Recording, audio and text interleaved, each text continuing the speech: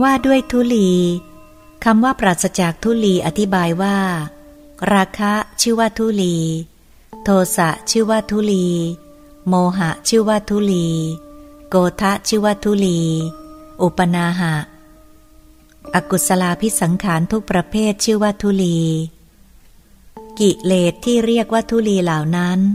พระผู้มีพระภาคพุทธเจ้าทรงละได้เด็ดขาดแล้วตัดรากถอนโคนเหมือนต้นตาลที่ถูกตัดรากถอนโคนไปแล้วเหลือแต่พื้นที่ทำให้ไม่มีเกิดขึ้นต่อไปไม่ได้ฉะนั้นพระพุทธเจ้าจึงชื่อว่าไม่มีทุลีปราศจากทุลี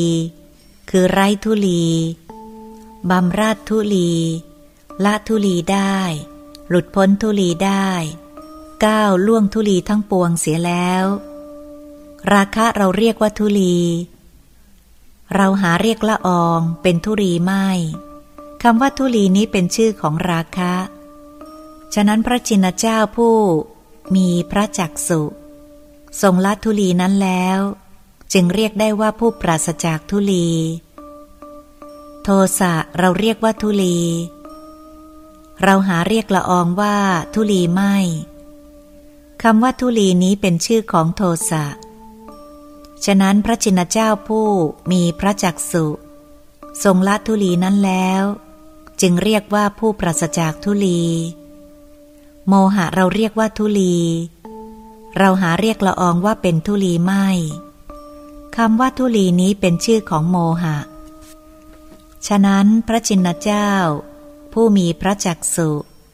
ทรงละทุลีนั้นได้แล้วจึงเรียกได้ว่าปราศจากทุลีรวมความว่าปราศจากทุลีคำว่าประทับนั่งอยู่อธิบายว่าพระผู้มีพระภาคประทับอยู่ที่ปาสานกะเจดีย์รวมความว่าประทับนั่งอยู่พระสาวกทั้งหลายผู้มีวิชชาสามละมัจจุได้นั่งห้อมล้อมพระมุนีพูดถึงฝั่งแห่งทุกข์ประทับอยู่ข้างภูเขาพระผู้มีพระภาคชื่อว่าประทับนั่งอยู่อย่างนี้บ้างอีกนายหนึ่งพระผู้มีพระภาคชื่อว่าประทับนั่งอยู่เพราะทรงเป็นผู้สงัดจากความขวนขวายทั้งปวงแล้วทรงอยู่ในอริยวาสธรรมแล้วประพฤติจารณธรรมแล้วพระองค์ไม่มีการเวียนเกิดเวียนแก่เวียนตายพบใหม่ไม่มีพระผู้มีพระภาคชื่อว่าประทับนั่งอยู่อย่างนี้บ้างรวมความว่าผู้ทรงมีฌานปราศจากทุลีประทับนั่งอยู่คำว่าดังนี้ในคำว่าท่านอุทัยทูลถามดังนี้เป็นบทสนธิคำว่าท่านเป็นคำกล่าวด้วยความรักเป็นคำกล่าวโดยความเคารพ